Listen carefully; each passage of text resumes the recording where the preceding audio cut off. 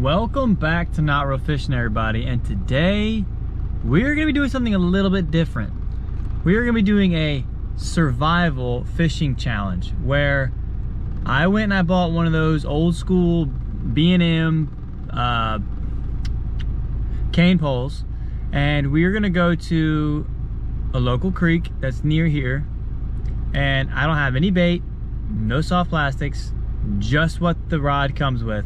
And we're gonna see if we can catch something that would be edible or if we're just gonna get skunked. Now, the river's probably gonna be very fast current right now because we've had rain for like a week straight. So we'll see. And last time we were there, I fished for almost an hour and a half, 2 hours, and I caught one little catfish. So it's not gonna be as easy as it normally is fishing there, so it should be a pretty good idea of what it's like. Because I mean, if you're out somewhere and you just happen to have one of these rods in your car for, you know, an emergency, you need to see if it actually works. So most likely it will, but the hard part's gonna be finding bait.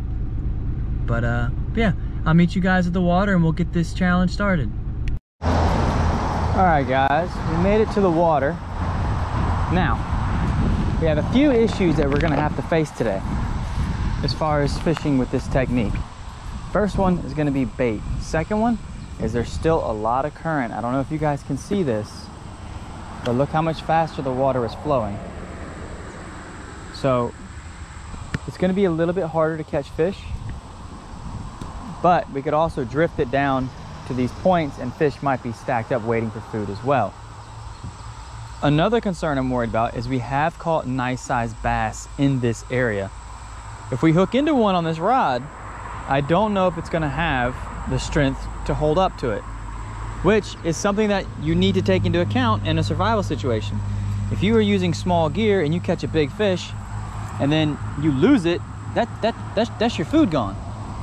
So you wanna be able to catch small and large species, even if you're targeting small, because you don't wanna be targeting small species, hook something big, lose all your gear, break your rod, now you have no way of getting food with that technique and you have to do something else.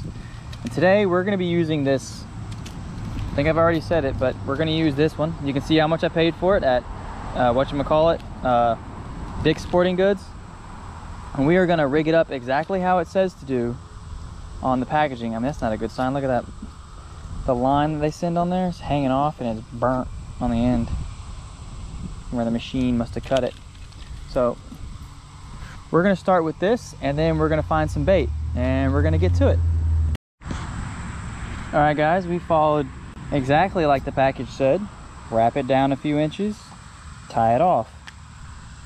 Tie it off, wrap it down a few inches, and now we're just gonna unfurl this. I still haven't connected it yet, so it's still short, but we're gonna get this all untangled, and we are gonna hopefully find some bait and then catch us a fish.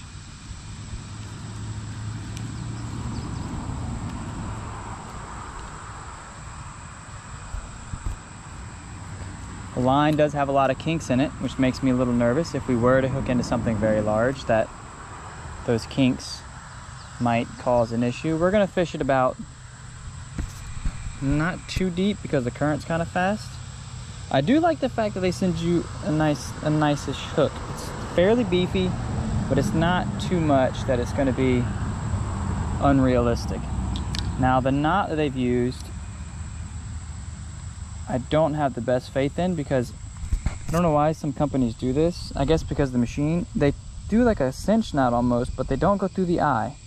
So it pulls right against that rough spot on the hook right there. See that little rough spot? What's in the eye of the hook? There's a nice, so it's going to pull right on that, and that might cut your line under a lot of thrashing. I'm going to trim this tag off just a little, so we're going to have a little bit of tag still.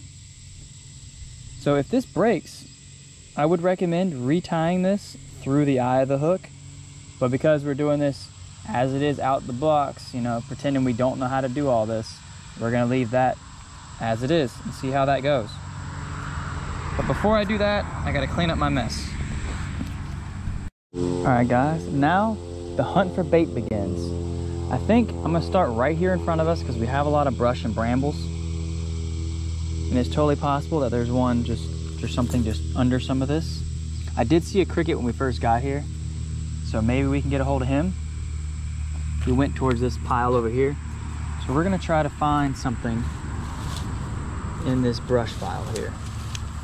Whether it's a worm, a cricket, grasshopper, just anything. I see roly-polies. You gotta be careful. I see a lot of ants too. We might be digging into an ant hill, so I'm going to get a stick to continue my digging. Now I do hear a lot of grasshoppers and stuff at an area near us, which we could probably walk over to. But just for right now, oh, there's a worm. There we go, guys. First bait, little teeny tiny worm. Now we are not gonna collect a bunch of bait because we have no container to put it in. So we are gonna rig this little guy up. Very little worm. Can't even get him on the hook. He just falls apart, so. He's lively though, so he should work. Come here, dude. All right. Got him hooked through once. All right. There's our first bait. Hopefully that gets us something. We got our rod ready. We're gonna swing this out there and let's see if we can get something. We're gonna fish right here after this current break and just let it drift.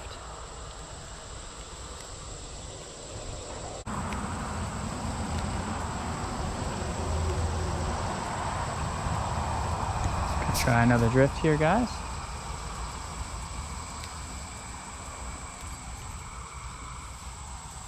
If we don't get a fish on this one, we might look for a different bait.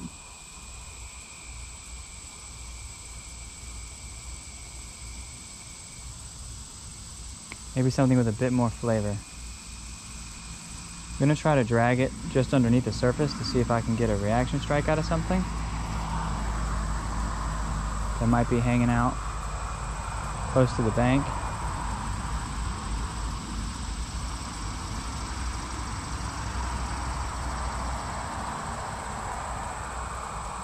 Just because it's a survival tool doesn't mean we can't use other techniques. And we can make this look like it's alive. Like that. There we go. There we go.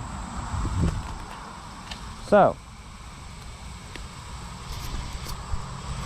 little worm. Hey, hey, hey, hey, hey. Caught us a little fish. Now in turn, you could use this for many things, even though it's a small fish. With this fish, you could use the guts as chum or as bait to build a fish trap to catch other fish species. You could use the head as bait. You can actually keep the flesh to eat yourself, especially if you found some, if you know the area you're in, find some local, plants that that they're safe to eat and make like a stew with it. So you put that in the water, you boil it basically. That way you're getting all the nutrients from the meat, you're using the bones, you're using everything. Or you could fillet it and just cook it too. So we caught us one fish. Now, that's not really enough to make a full stomach, but if you're hungry, I see, that's one of the things I was worried about. I don't know if you guys can see that, but if y'all look at that hook, look at my line. So now that we've caught something with their hook set up, I'm going to trim this trim this. I'm going to retie it with a cinch knot. And then we're going to find some bait and then we're going to catch another fish, hopefully. Retied. Now what we're going to do is we're going to walk this way towards this taller grass and see if we can get a hold of a grasshopper. I just want to spook one first so I can see it come out the grass and then chase it down, hopefully. Because they're really hard to see unless, you spook one first. So we're gonna see if we can find a grasshopper or a cricket. There's a little grasshopper. He's a little too small. There's another little one.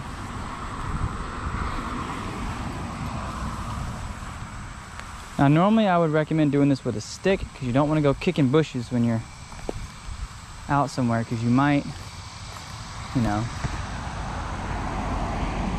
Let's go check over by this tree. There might be some stuff. Oh wait, I see a cricket. Y'all see him? Oh, you think you're slick. Come here, bud. There we go, guys. Big fat cricket. Now we're gonna take him and we're gonna hopefully catch another fish with him.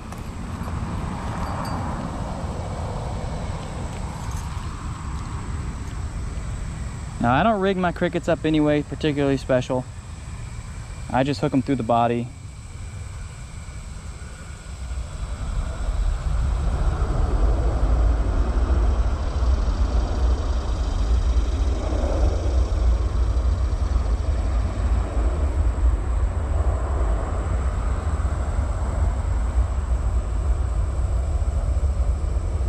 About like that. About how I hook mine. Still got our line, fairly shallow. We're gonna throw this out towards the middle and we're gonna let it drift. This should be much quicker bite than that worm, because crickets to me are one of the best, especially if it's like the more of the ones you buy.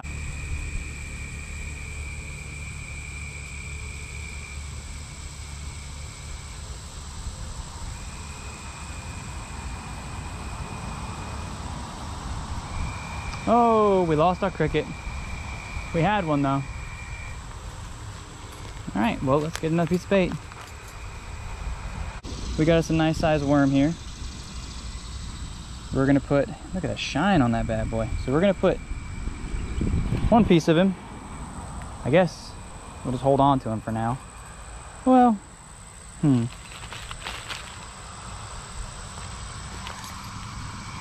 let's see. Line's wrapped around a bush, as usual. Let's get over to where we want to fish. Put the hook out of our pants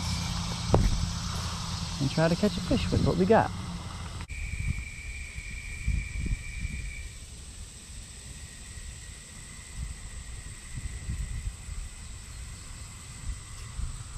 There we go. Got us a little fish.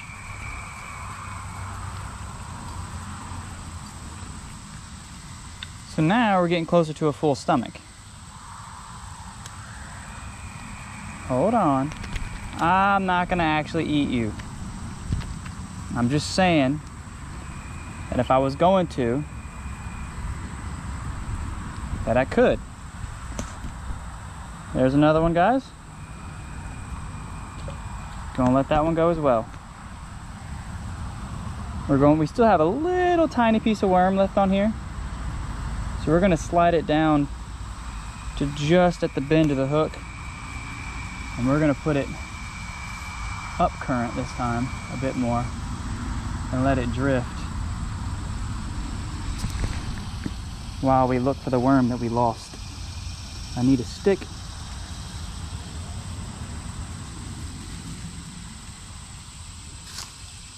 Got him. Found our worm. Let's get him on the hook. Bit bigger of a presentation. Now, if you really wanted to, you could tear this guy into smaller pieces.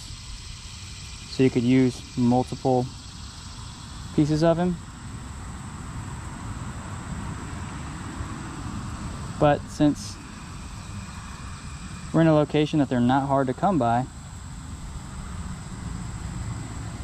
I would say use what you got.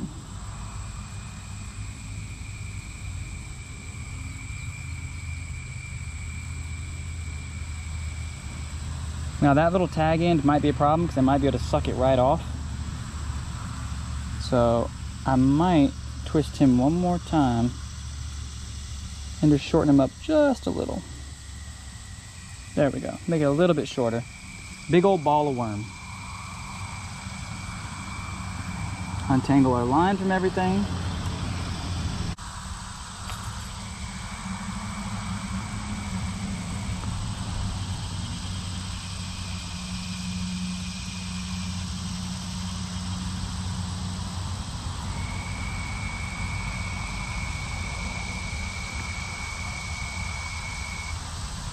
Something just came up and fed right in front of us.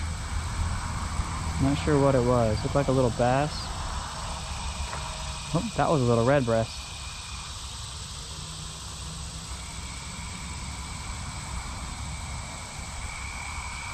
I'm simply just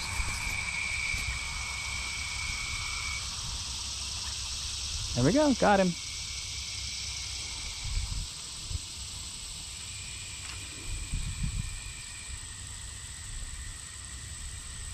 So, not the biggest species we've got so far, but it's definitely enough to make some fish soup.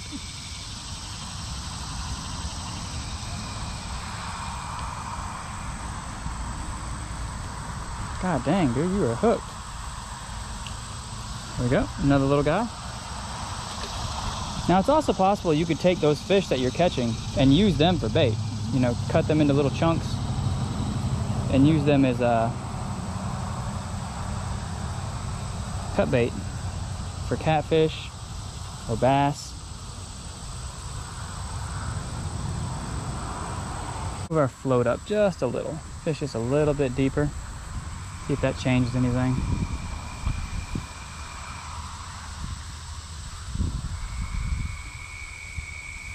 Changed a lot apparently. Found where they're sitting, at least for now.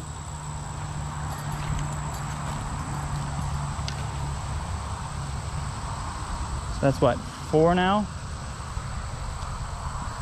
And like I said, not the biggest on sizes, but if you were hungry, you would definitely be eating much better than you would be if you didn't have this. And this is just straight out from what they give you at the store. Now, do I think there's better options than this? Absolutely. Is this still awesome and a ton of fun? Absolutely. There's just something about using an old school, legit cane pole that's just so satisfying. The bamboo has a different feel than fiberglass. And there's also that slight risk of you don't want to break it because you don't know the limits, because each bamboo is a little bit different. So it adds that little air of anxiety to the fishing as well. Or maybe that's just me. Either way, I think it's great.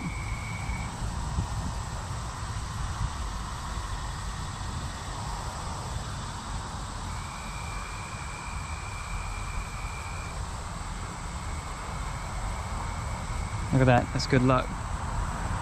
Dragonfly on the front of the rod.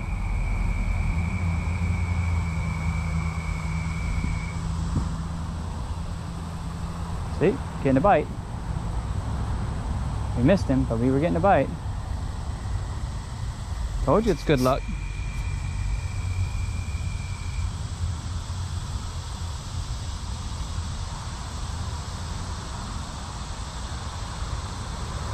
Getting a nibble. Got him.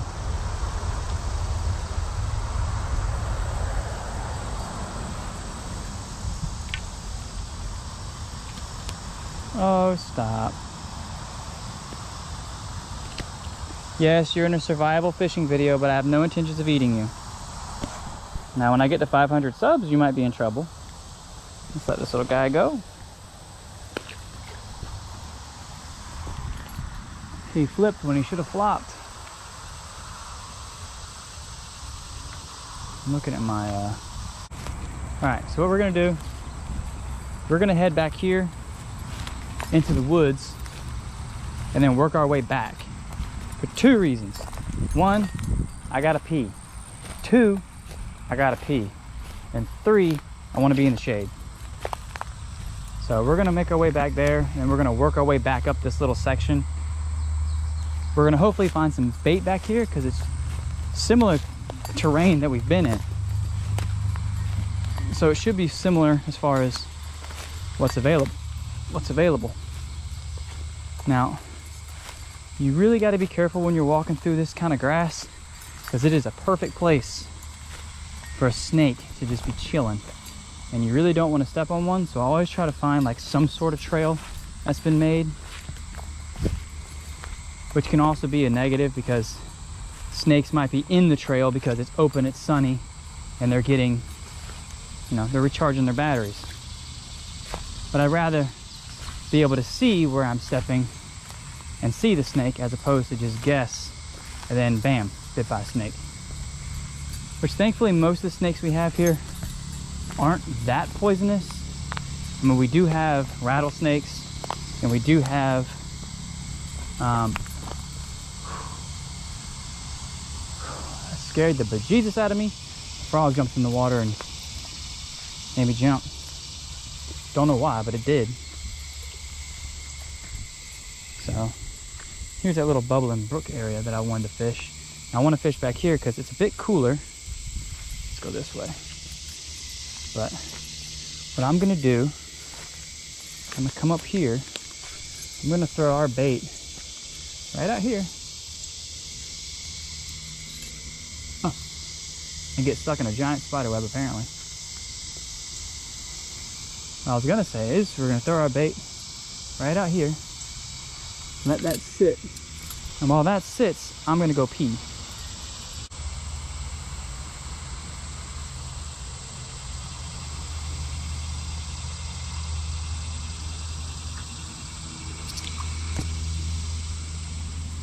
There we go.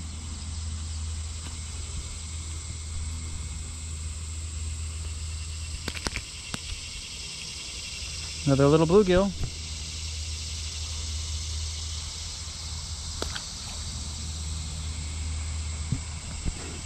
And now to find more bait. We caught one more, guys. I'm gonna have to call it here. My camera is overheating, so this is gonna be it for the video. So if you enjoyed, like, comment, share, subscribe, and I will catch you guys on the next one. And don't forget, take it easy.